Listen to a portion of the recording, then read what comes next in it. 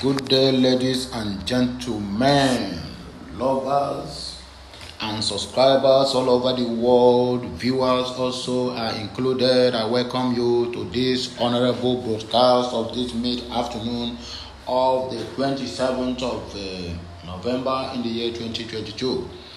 You still remember, I am your one and only Okute Daily Talk, where we speak the undiluted truth about things of life, about the Biafran struggle, and about the sycophants and never do well governors and ministers and the presidents of the Zoological Republic of Nigeria, who have vowed that they will never stop at nothing other than to eliminate every Biafran youth. But their prayers and all their struggles have not been working, because we have the Almighty Chukwuka Biama with us on daily basis. So please, before I move on with this very broadcast of Biafran news at this very moment, please, if you have not subscribed to my channel, I want you to do that as soon as possible. Please, like, share, and also comment on my content so that I will know that you are watching. Because without you, there will be no me. That is why I'll keep on praising and thanking each and every one of you out there who have been doing one thing or the other to make sure that this ministry is moving to the permanent side. May the Almighty Chukwuka Biama bless the works of your hand and meet you at every point of your need. And this I pray. He say, child. I don't carry my people go at another different level. Now me, no be another person. Now see the same person, that same voice, it did know. I also want to try something new.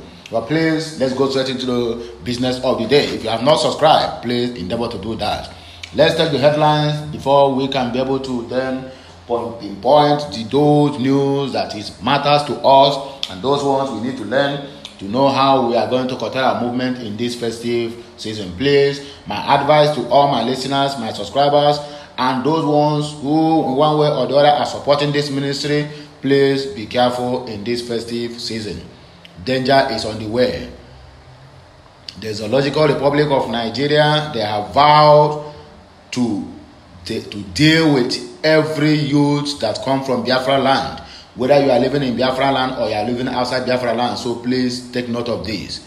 No matter all their evil plans, just be rest assured that we will still be wiring strong every day by day, because nothing is going to stop us and nothing is going to stop this struggle. Biafra, let Nnamdi Kanu's release be your Christmas gift. Human Writers International Association charges Buhari and Malami and other cabals who have vowed not to let our leader go. Herdsmen attack Governor Ugwuanyi storms Mbuji forest and other locations on fact-finding missions. You people conspired and chased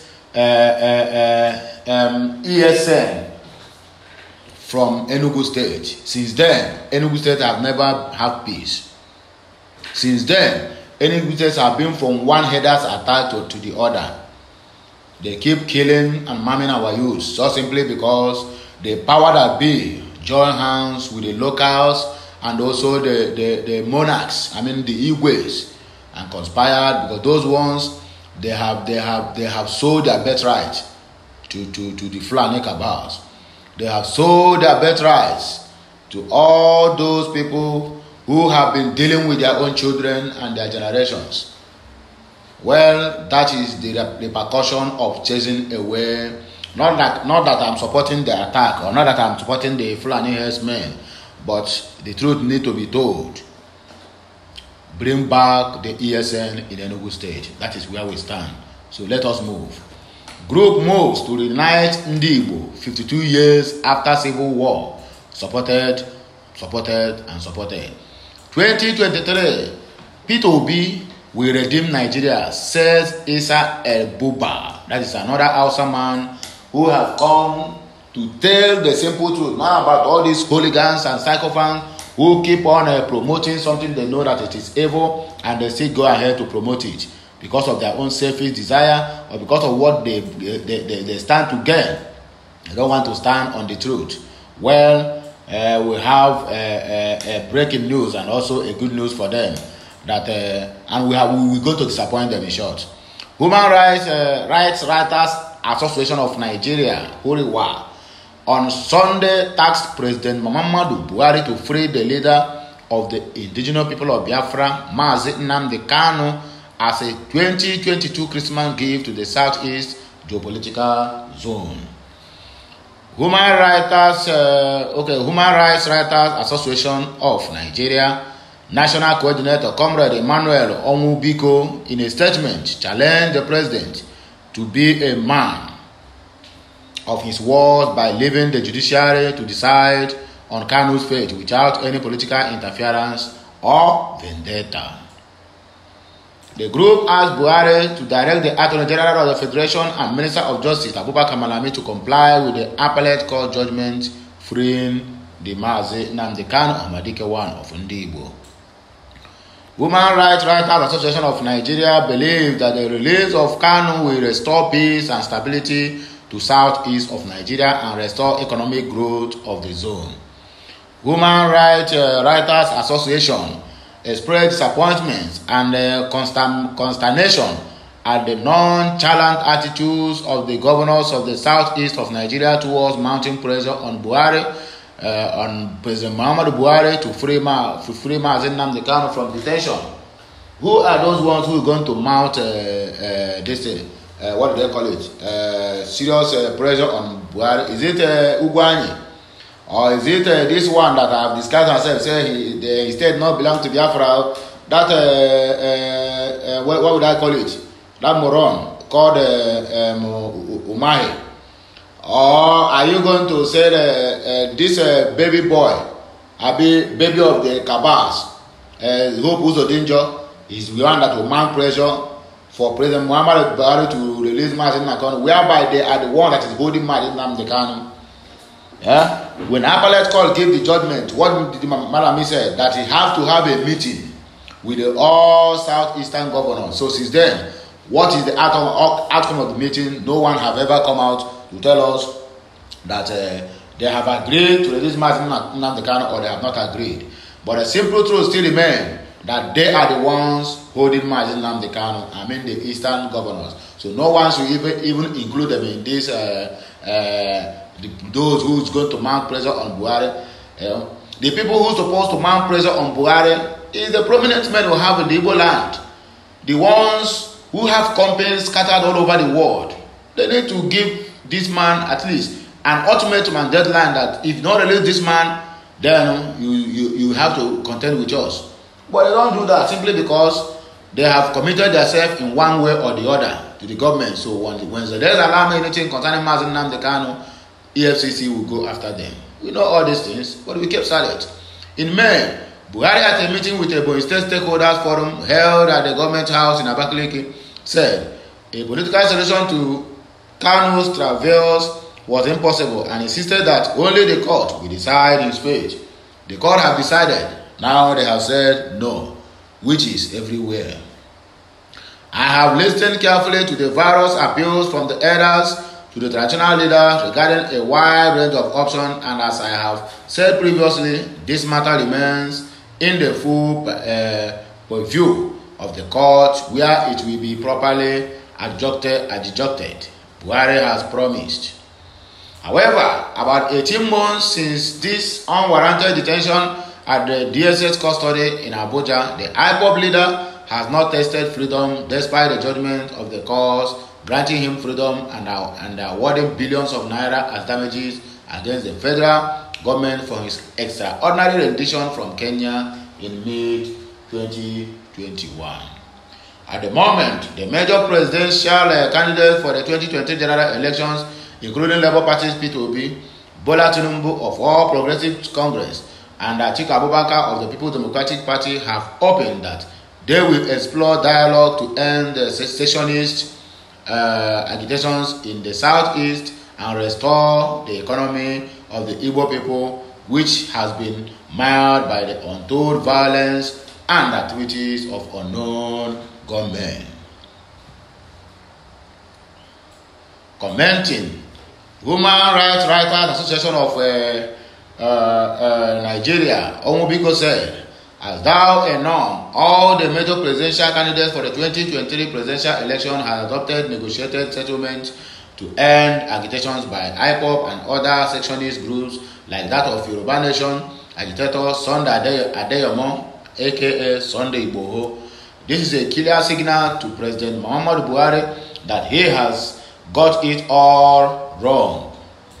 7 years ago, since he opted for only military methodology and the extraordinary rendition of Mazi Nnamdi Kanu, lastly refusal to comply with the appeal court decision freeing Nnamdi Kanu, the president should honor his words and order Malami to heed the appeal court's verdict for Kanu's release.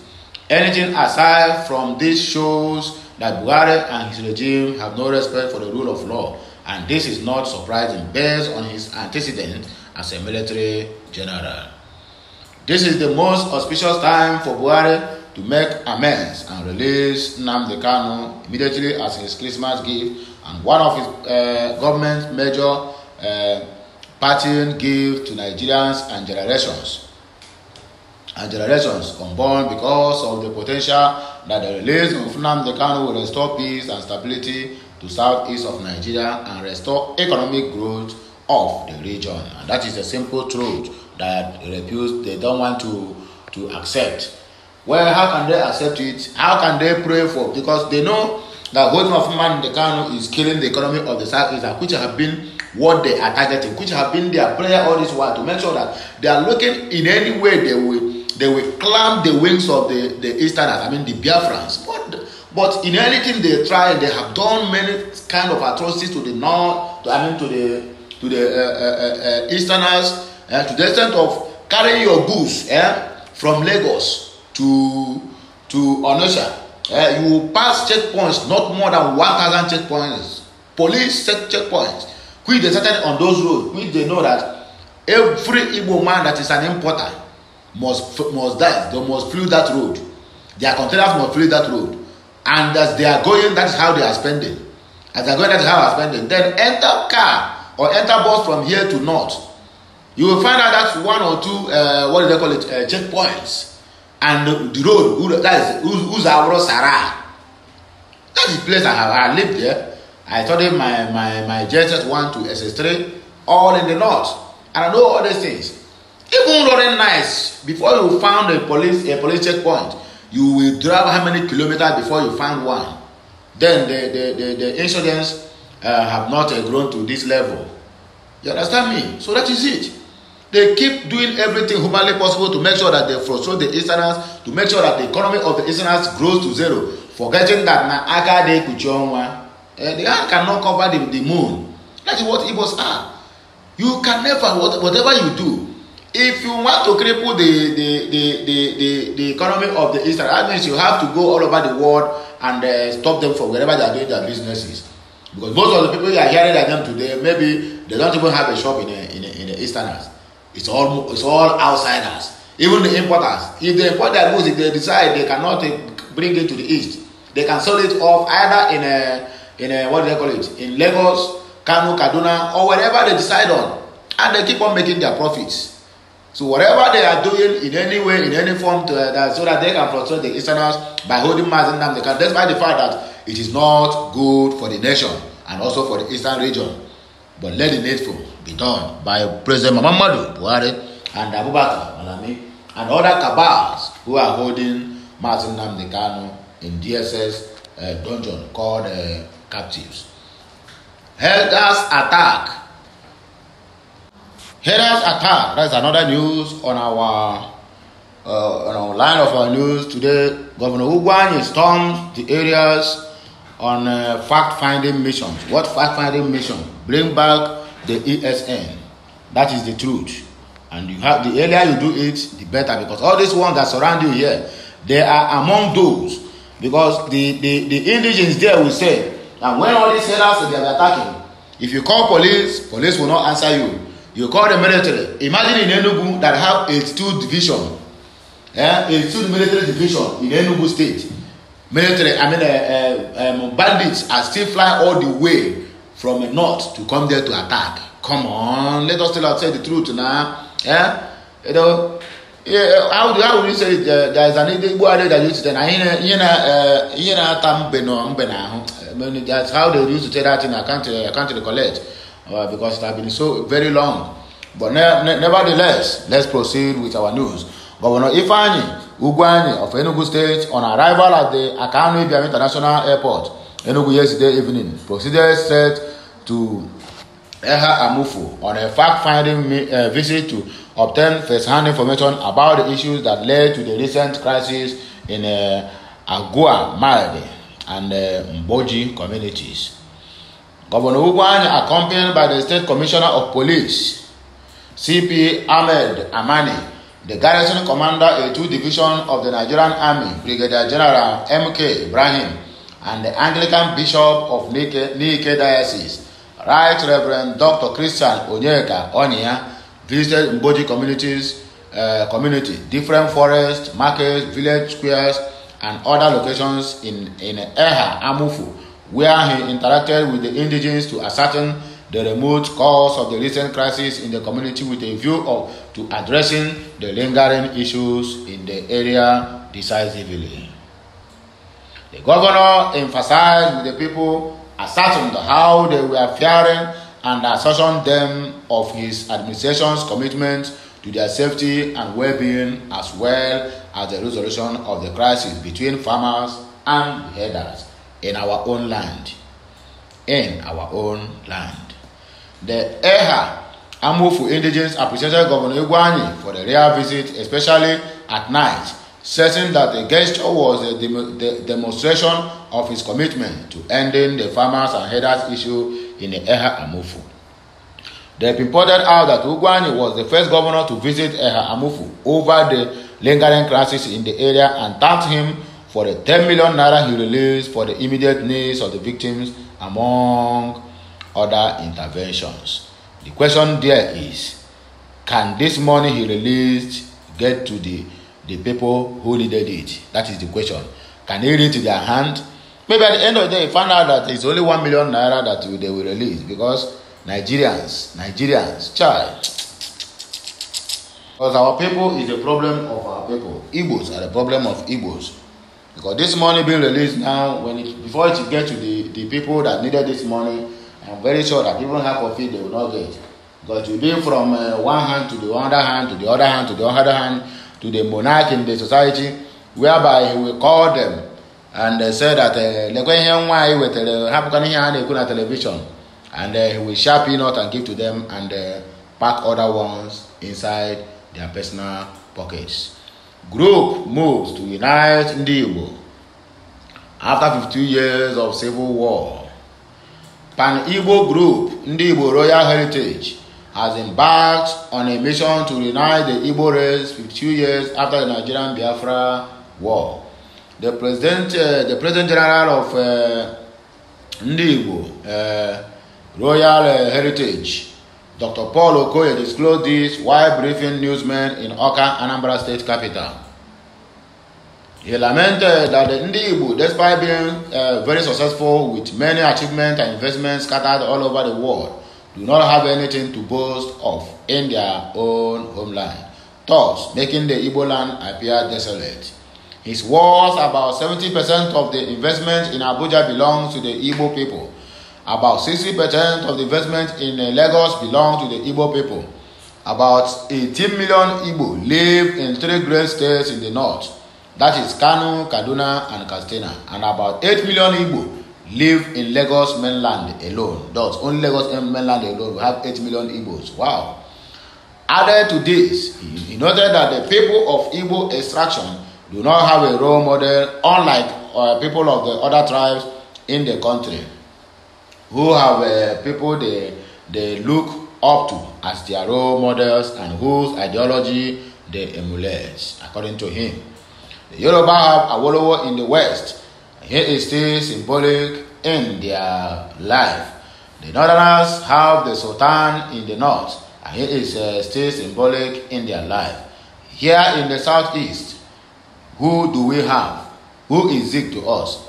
Do we still remember him? He questioned. He therefore urged the people to find a common way to right the wrong of the past. According to him, the Unity Day celebration ties unification of Igbo nation aims to bringing the Igbo nation together as a people to awaken the consciousness of brotherhood, love and unity among the Igbo people. He expressed optimism that the initiative, which will be an annual event, will help to bring back the thing that held the Igbo together before the war. He disclosed that the 5-day maiden event slated to hold this year in Anambra would kick off on November 29, 2022, with a marathon that will start at the Ugwu Nwanosike in Ogidi and end at Oka. That is the news and how he plans to bring back or to bring Igbos together in Nigeria after 52 years of the civil war. So my great people of Biafra, we still have more news to give, but I really want to make this in a brief. But let us look into one more news concerning Peter Obi and what the Hausa man is saying, how he's going to redeem Nigeria, according to Issa El Buba. The founder of the Initiative for Better and Brighter Nigeria, IBBN, Prophet Issa El Buba, is optimistic that the Labour Party presidential candidate Peter Obi will redeem Nigeria if he becomes president in 2023. He added that 2023 is the time for a new Nigerian nation and that God will use Peter Obi to achieve that purpose. El Buba, a former Muslim turned Christian who was the guest speaker during the dedication of the Christian Revival Mega Church, Aba, explained that God has chosen to redeem Nigeria through Obi, adding that with God on the side of the Nigerians, the forces that had held the nation down have been defeated. His words, it is time for a new Nigeria. 2023 is the year. Peter Obi is the man to bring a new Nigeria.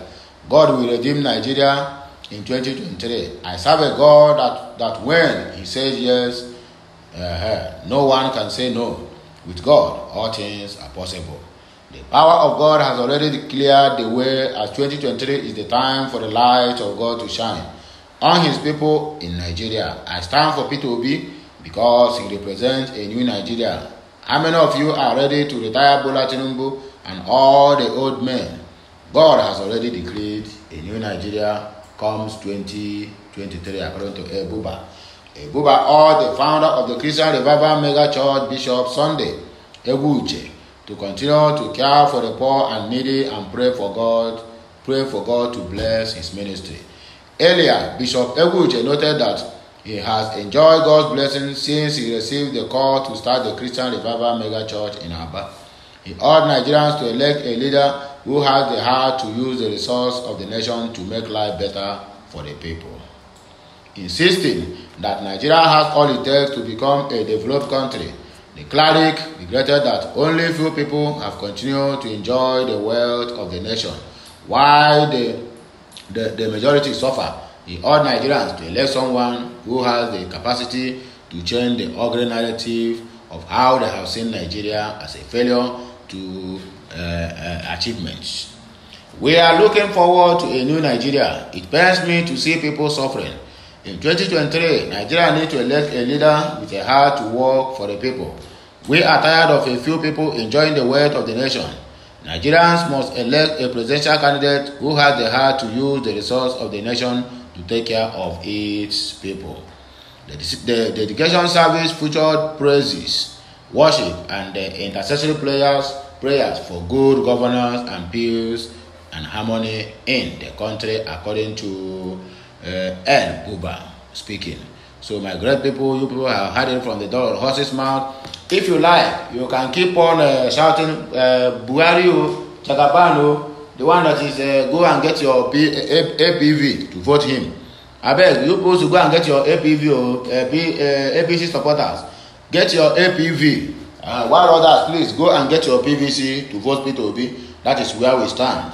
And also in the Biafra land, we know what we want, and what we want is the release of Mazin Nnamdi Kanu and the freedom of Ohamadike One of Igbo land. So this broadcast is coming to an end here. I am signing out. Please, if you have not subscribed to my channel, endeavor to do that as soon as possible. If you have not liked any of my content or have not smashed that notification button, please. I want you to do that ASAP. Like, share, comment, and also invite your family and friends. I am signing out until I come your way again. Bye for now. Okay, Messiah.